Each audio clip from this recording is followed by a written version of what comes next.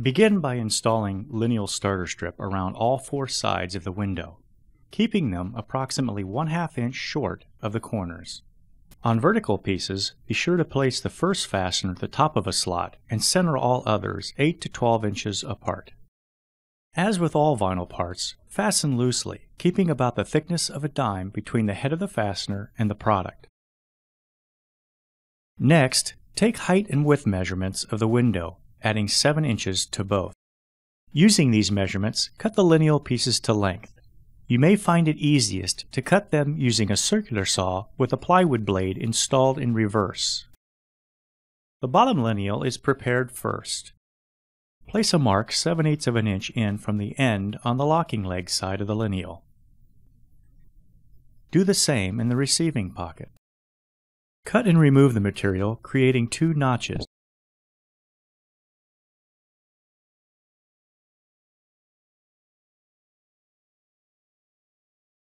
For a better fit at the corners, remove about 1/8 of an inch of material off the face of the lineal, beginning approximately 1/2 inch in from the outer edge. Repeat these cuts on the opposite end. Trim the foam back to the notches. The bottom lineal is now ready to install. Push the locking leg into the starter strip. You may need to smack the lineal with the palm of your hand. Next are the side lineals. Starting with what will be the top, cut the same 7/8 of an inch notches that you did previously on the bottom lineal.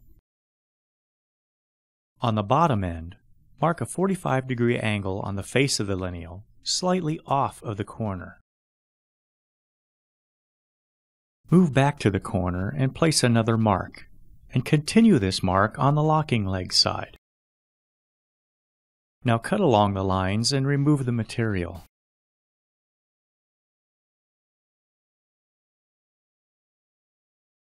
Cut tabs in the receiving pocket.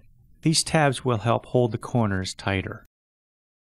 Notice again how the angle is located slightly off of the corner.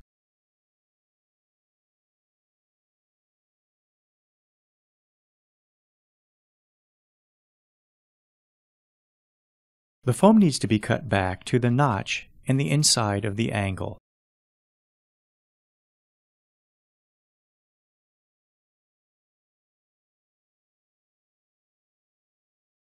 We're now ready to install the lineal. Fit the angle so it overlaps the bottom lineal, and the tab folds into the bottom receiving pocket. This process will be repeated for the other side lineal. Now adjust the fit and begin to fasten the lineals. Space the fasteners approximately 8 to 12 inches apart. With the side lineals, position one fastener at the top of a slot and center all others. Remember to fasten loosely.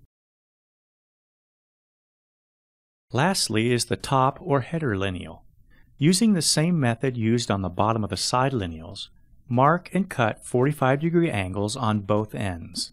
It's crucial that water diversion tabs be cut into the receiving pockets on both ends of this lineal.